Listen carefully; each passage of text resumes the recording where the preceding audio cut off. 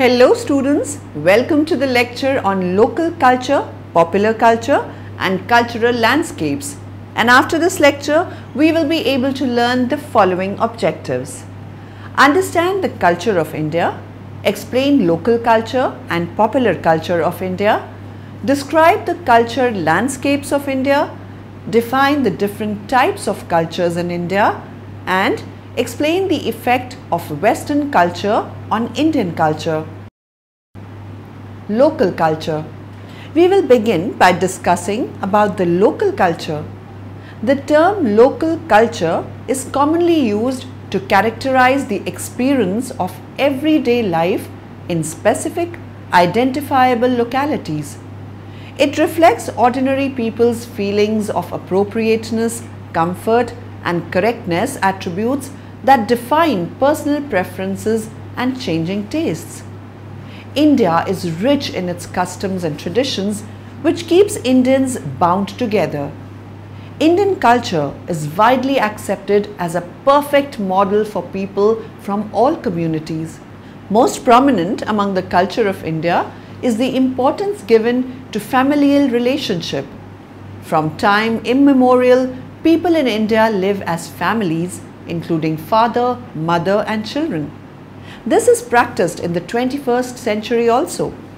Familial relationship gives a new status to the Indian diaspora round the world. One of the most important aspects of Indian culture is the respect for parents and for age. By touching the feet of elders and parents, people usually pay respect to them. We will now discuss types of local cultures in India. Griha Pravesh. It is an auspicious ceremony performed on the occasion of a person's first entry into a new house. Once the house is ready, the family moves in on a particular day that is determined by the astrological charts. Vastu Puja. An offering to the landlord is performed outside the house before the actual entry into the house. A copper pot is filled with water, Navadhanya, and 1 rupee coin. A coconut is then placed on the top of the pot. Coconut is covered with the red cloth and tied with the red thread called moli. After this, the priest performs the puja and the husband and wife take this copper pot in the house together and place it near the ceremonial fire. Indian marriage. Indian marriages are viewed as almost necessary in the Indian society. Arranging a marriage is the responsibility of Indian parents and other relatives of both bride and groom.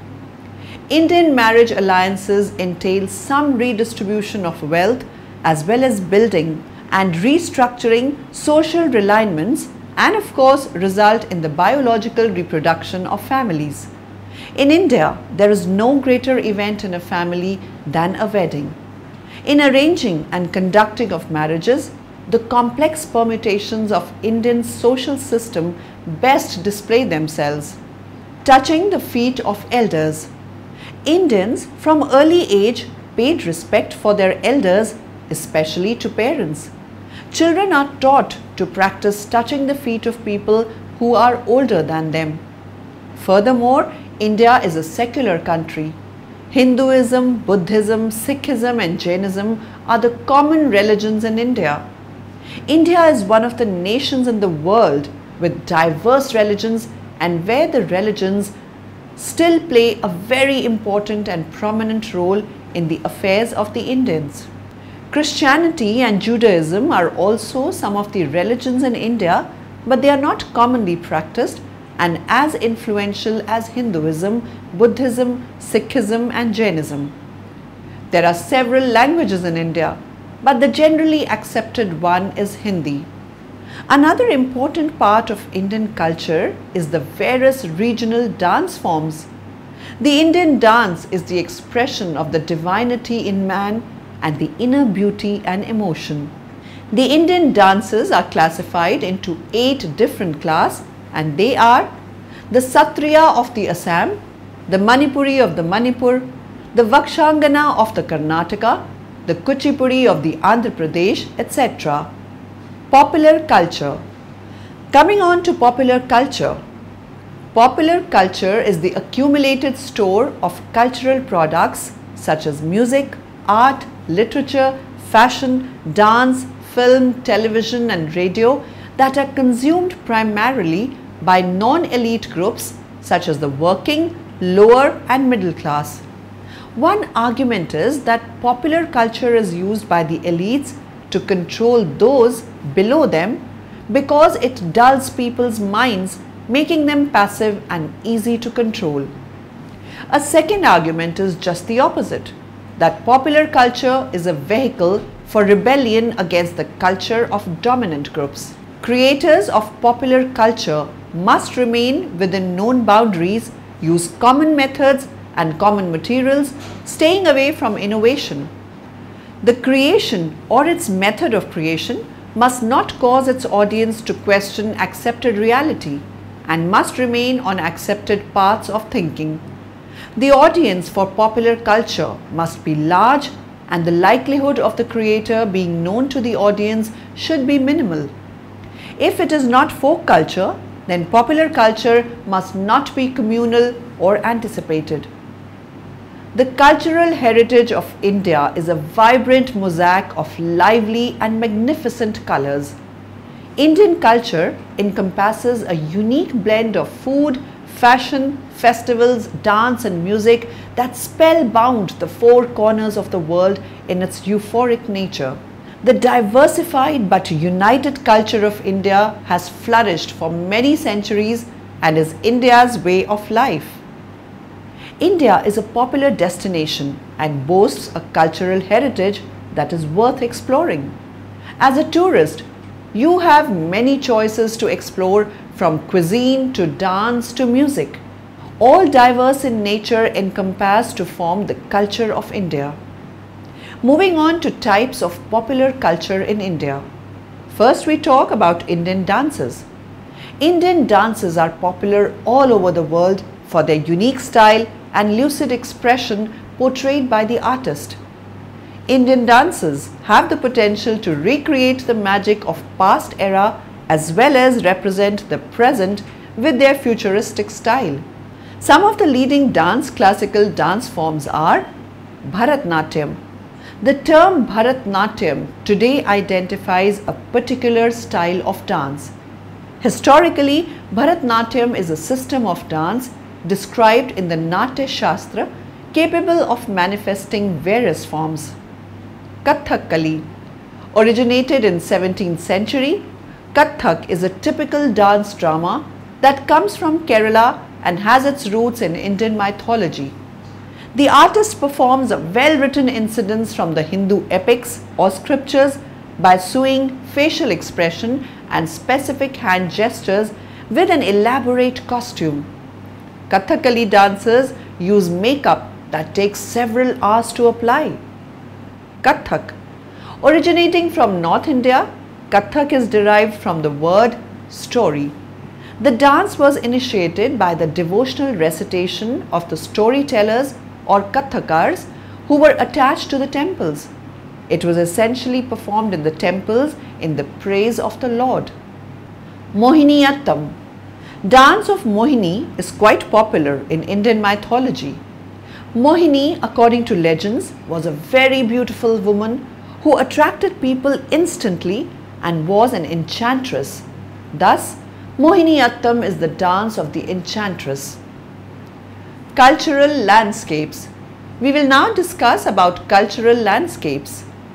The term cultural landscape embraces a diversity of manifestations of the interaction between humankind and its natural environment.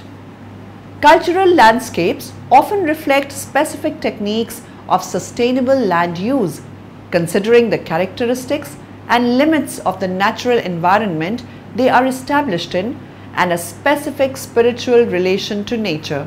Protection of cultural landscapes can contribute to modern techniques of sustainable land use and can maintain or enhance natural values in the landscape. Significant landscapes have both sacred and secular origins throughout South Asia. Some, like the sacred landscape featuring temples lining the Ganges, are iconic and recognizable outside the region. Many more, such as the sacred landscape of Braj, a major pilgrimage site in the state of Uttar Pradesh, or the secular landscapes of Indian cities, villages and homes. Landscapes can be categorized into two main categories. The most easily identifiable is the clearly defined landscape designed and created intentionally by man.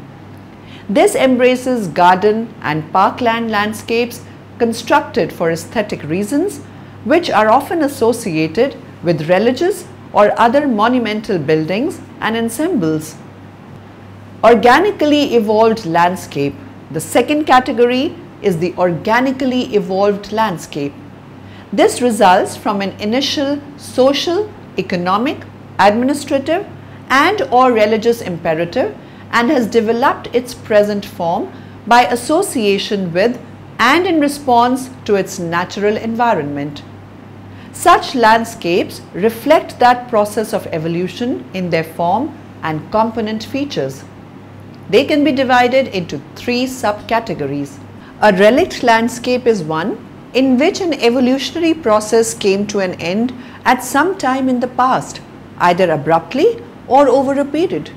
Its significant distinguished features are, however, still visible in material form.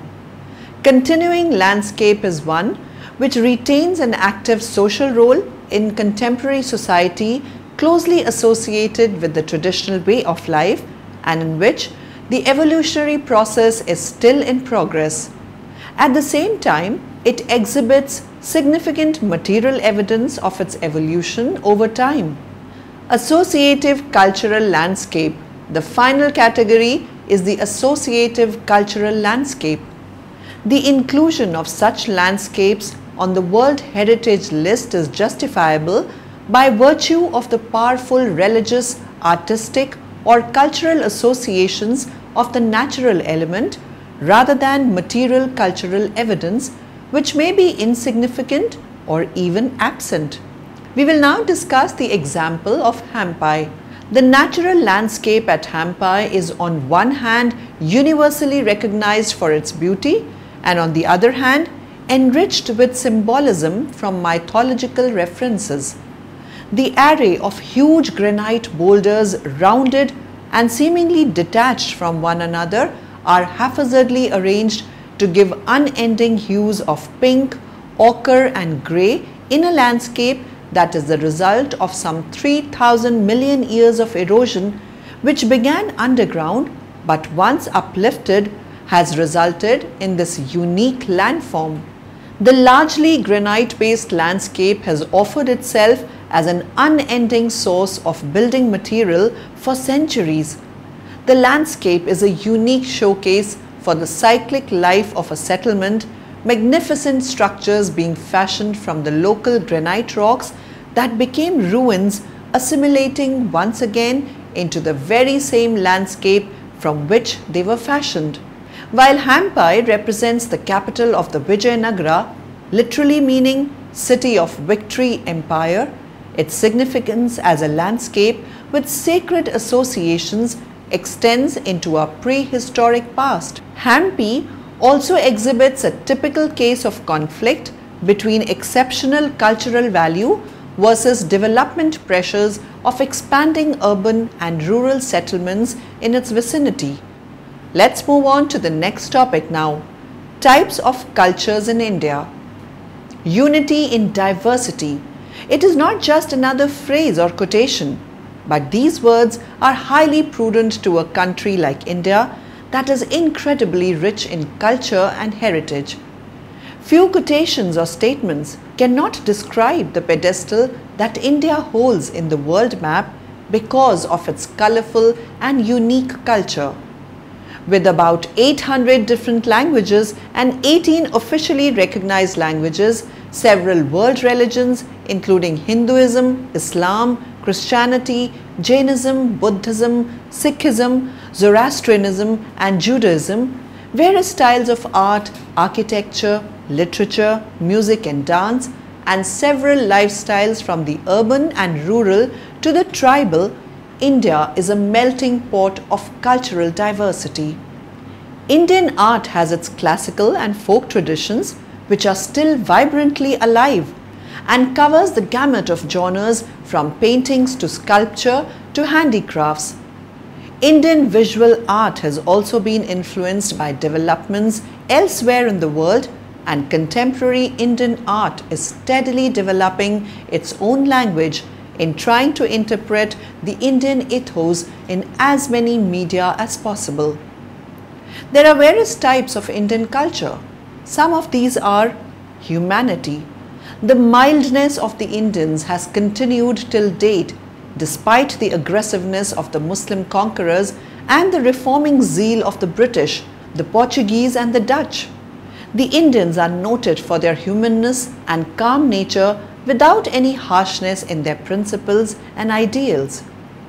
Tolerance. Gandhiji's Satyagraha principle or Ahimsa, freedom without taking a drop of blood, worked wonders and gave credit to India in the international arena. Swami Vivekananda, in his famous Chicago speech on the 11th of September 1893, spoke of this. Unity. India is a conglomeration of men and women of various castes and creed.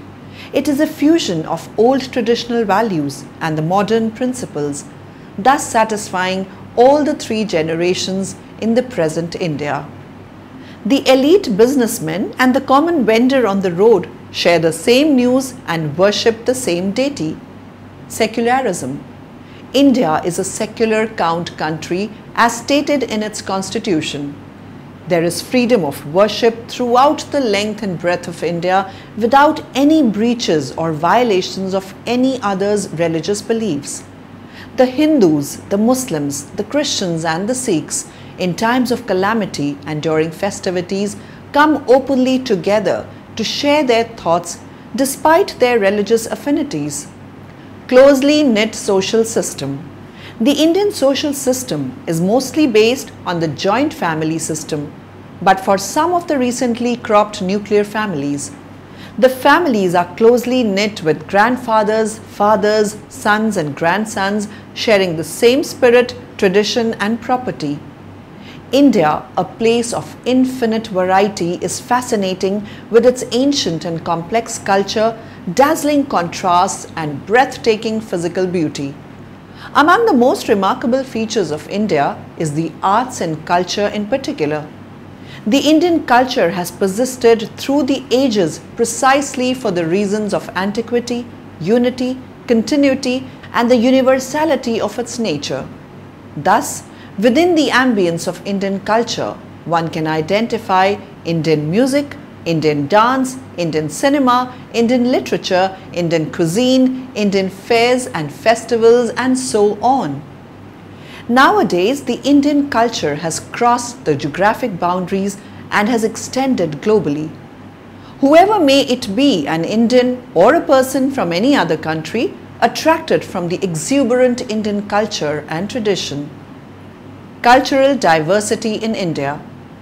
Culture is the combination of people's languages, their food, religion, family values, dressing, behaviors, and it is a common thing in different peoples in certain area.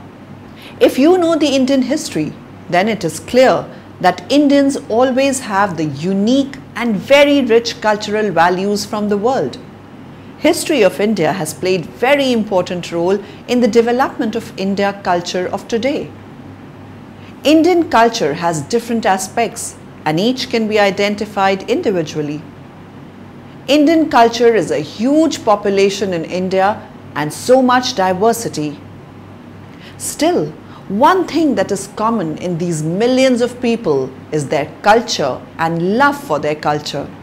India is the best place in the world to see the different cultures from modern to ancient and find the similarities in these diversified cultures.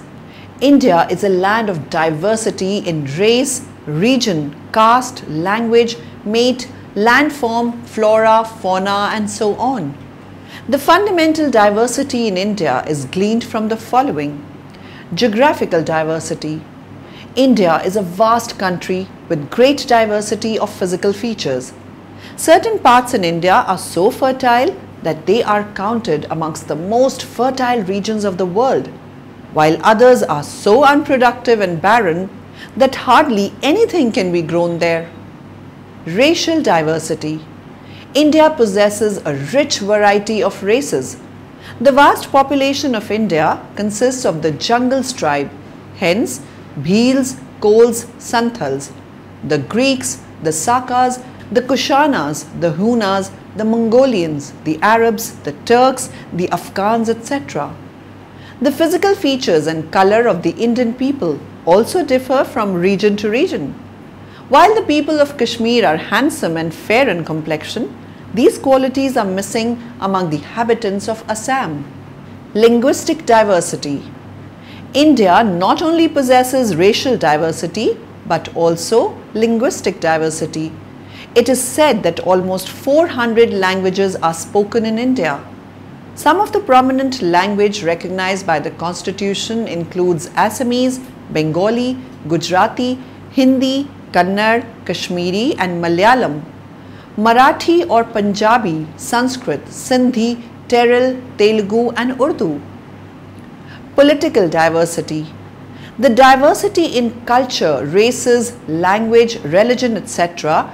greatly stood in the way of political unity in India. As a result, from the earliest times, India has been divided into several independent principalities. The rulers of these principalities were always engaged in wars with each other for supremacy. This disunity and friction was fully exploited by the foreign invaders to bring India under their subjugation. We Indians lay emphasis on spirituality, not on material wealth. Religion has the most important place in India. We believe in karma and sanskar. Performance of duty is our religion. Religion tolerance is the unique feature of religions in India. Hence, there is no difficulty in coexistence of followers of different religions. Hinduism, which forms majority of the population, has the capacity to absorb all good cultures. It has either absorbed the immigrant cultures or has largely influenced them. We have a very broad outlook. We preach and follow religion and spiritualism without ignoring married life and worldly things. We firmly believe in freedom of thought and freedom of expression because such freedom enriches the culture which then becomes dynamic. Effects of Western culture in India. Civilizations do meet and even merge, but never has such an impact been witnessed as the impact of the West on India. A bird's eye view of the Indian scenario would depict a miniature or a distorted West in India. Impact of cultures is felt elsewhere also, and this is bound to be when two people or two societies or two countries meet, but neither leaves its own system wholesale as in India. This is a unique feature in India only, where the culture of the West has penetrated so deep and far and wide that the original Indian culture has got lost somewhere. To find Western impact on India, we do not have to go far to seek. Each and every home, each and every sphere of life has been completely influenced by the West that it is difficult to recognize what is Indian in India. Our food and food habits, our dresses, our dances, our songs, our music, our lifestyle are the entire Western pattern. Western culture has both negative as well as positive effects on Indian culture. Positive effects. Emphasis on development. Attention to improved infrastructure. Improved educational systems. Sincere efforts to reduce the margin between the poor and the rich. Sincere efforts to improve lifestyles of the marginalized. Disadvantaged sectors of society. Efficiency management. Sincere efforts to reduce the plague of India's corruption. Negative effect on Indian culture. Decline in moral values, unhealthy openness to immoral sexuality, commercialization of everything, materialism, the American dream and other lies, acceptance of values that do not translate cross-culturally, clothes, premarital sex. Summary. Now in the end, let us summarize what we have learnt in this lecture. Diversity is understanding that each individual is unique and recognizing our individual differences. Most prominent among the culture of India is the importance given to familial relationship, respect for parents and for age, etc. Popular culture is the accumulated store of cultural products such as music, art, literature, fashion, dance, film, television and radio that are consumed primarily by non-elite groups such as the working, lower and middle class.